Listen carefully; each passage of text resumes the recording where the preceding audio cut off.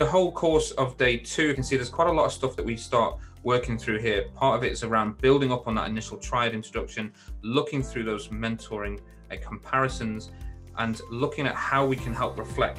So you'll notice that every now and again we have these reflection sheets that pop up as part of these discussions, and we're allowing people to spend that time to reflect on how they can apply it.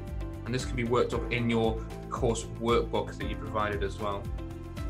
At the end of day 2, we're asked you to go off and provide a further reflection sheet on the mentoring that you've given throughout the day and what you've experienced and what things may have changed in your perception by going through that particular experience itself. And we finish off with a bit of homework for that, and we look to move into day 3.